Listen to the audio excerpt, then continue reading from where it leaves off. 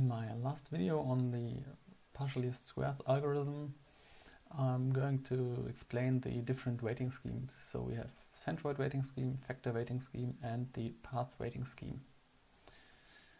The question which algorithm to prefer is, I think, not yet fully answered. So what I found in the smartPLS forum, and I think is still valid, is that first of all the different weighting schemes don't really have much influence on the results. And the other quote by Professor Hensler is that these weighting schemes deserve more attention for PLS researchers, but to my knowledge there hasn't been any latest findings that advise for any of the different weighting schemes. So practically I leave the weighting scheme to path weighting scheme all the time. I use partial least squares. So looking into the model we're going to use, it's again the complex model from the previous video.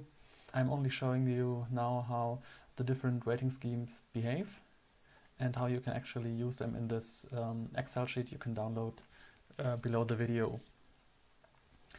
So yeah, we start with the factor weighting scheme because it's the easiest formula.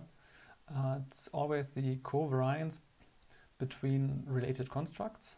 So the covariance P formula is used here between product and image for this relation, and here in this other direction it's the same formula. Actually, it's not the formula but a relation to the respective field, and it's also the same for all the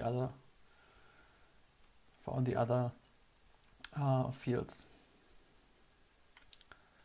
So as you can see here, the results from this are equal to those that are in this field. So from lines 4 to line 7, this is the weighting schemes actually used.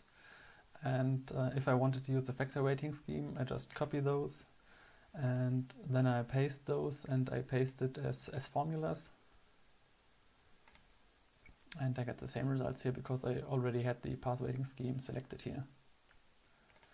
The centroid weighting scheme is very similar to the factor weighting scheme.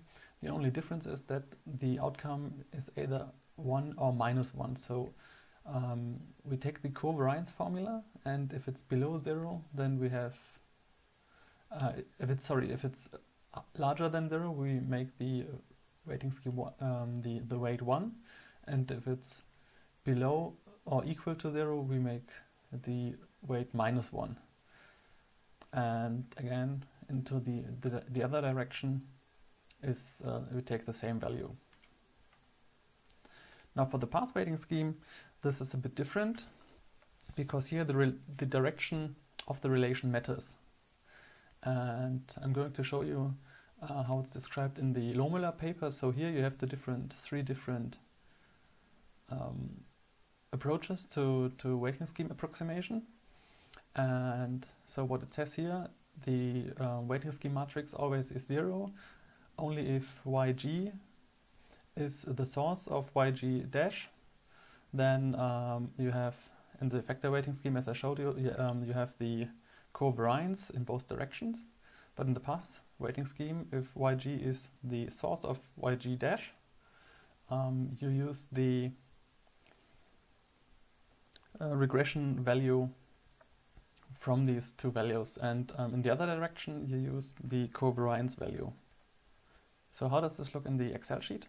We have a relation from product to loyalty, and in that case we use the regression weight.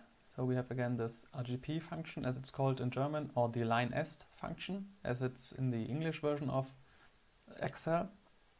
And if we look into the other direction, so from loyalty to product, we see that here we use the covariance, and this is the same for all the other relations as well. So if I wanted to use that scheme, I would have to copy these values and then paste them here as formulas.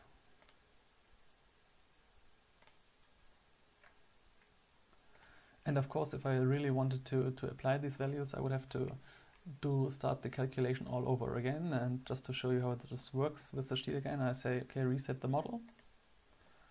Then jump at the front, so all the values are set to 1, as it's the initial setting I choose.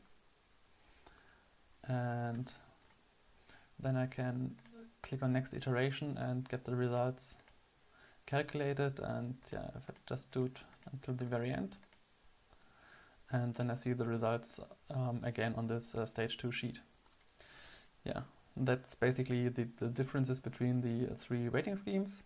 And at the bottom in the description, you'll also find the original source from the Lohmöller paper.